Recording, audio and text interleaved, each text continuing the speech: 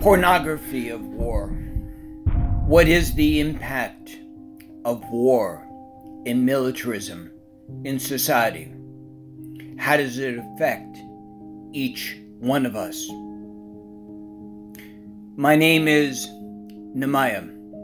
I'm a poet, artist, and veteran. Since leaving the military many years ago, I have been an advocate for peace, peace building, and communities. I have worked with veterans in the Veterans Administration Hospital. I've worked with Veterans for Peace. I've traveled around the globe to sites of conflict and war, from Palestine to Belfast, to the reconciliation in South Africa. I look at this question on the impact of war and militarism in society, something that affects each one of us. The United States spends between $1.5 and $2 trillion a year on military, approximately $150 billion to $200 billion in interest on war. But in the Pornography of War, we examine what is the impact of military spending in the United States. Military spending is seen in the approximately 50% of Americans underinsured. It is seen in the youth of our nation, not educated, unable to afford college, vocational school. It is seen in the homeless, the 80,000 or so in Los Angeles. We have over 300,000 people killed because of COVID, unknown millions who will be sick for years with the residual effects. We need to look at it as Dwight Eisenhower said in 1956 in his speech on the Cross of Iron. War is a life of perpetual fear and tension, a burden of arms draining the wealth and labor of all people, a wasting of strength that defies the American system. Every gun that is made, said General Eisenhower, every warship launched, every rocket fired signifies in the final sense a theft from those who hunger and are not fed, those who are cold and not clothed. The world is not spending money alone, it is spending the sweat of its labor, the genius of its scientists, the hopes of its children. The cost of one modern heavy bomber is a schoolhouse in 30 cities. It is 2 electric power plants. It is some 50 miles of paved highway. We pay for a single fighter with wheat, with food. We pay for a single destroyer with new homes that could house thousands. This, I repeat, the best way of life the world has been taking. This is not a way of life at all.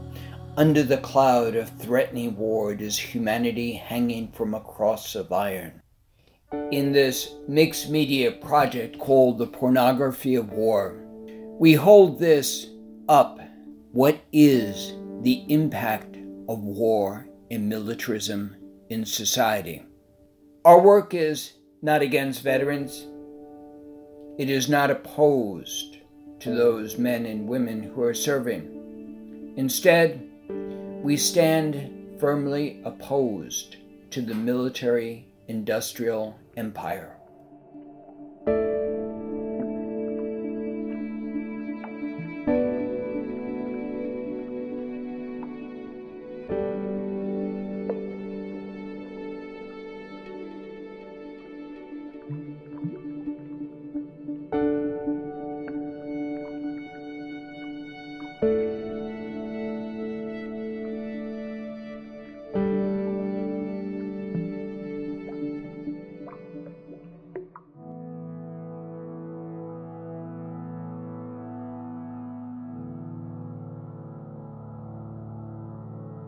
This, the trillion-dollar military, the biggest on the planet.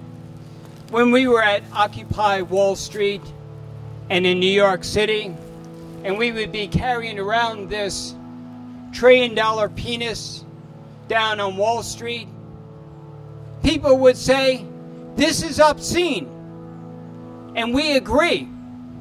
It is obscene to spend $1.5 trillion, perhaps $2 trillion.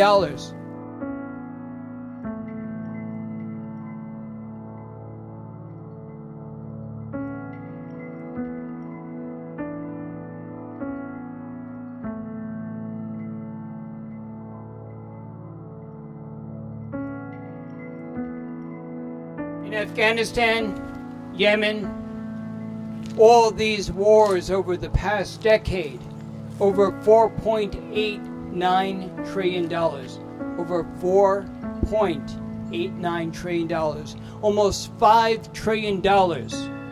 Civilians, 150 to 450,000 dead. U.S. soldiers, 6,828.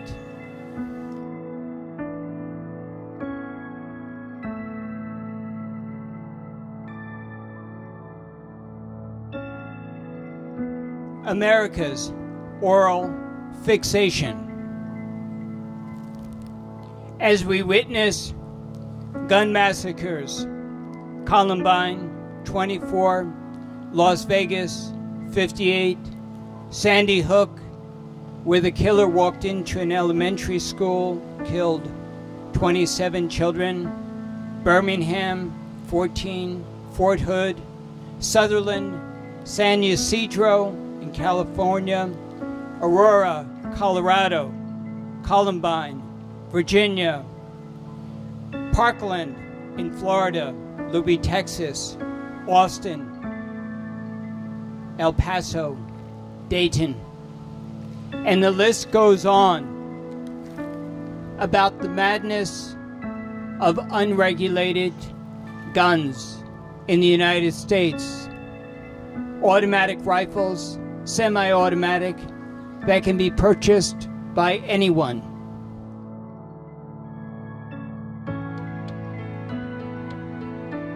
We are a nation of immigrants, and this is part of the human rights welcome opportunity. Bienvenue, marhaba, which in Arabic means welcome. Give me your tired, your poor, your huddled masses yearning to breathe free, the wretched refuse of your teeming shores. Send these, the homeless, temper-tossed, to me. I lift my lamp beside the golden door.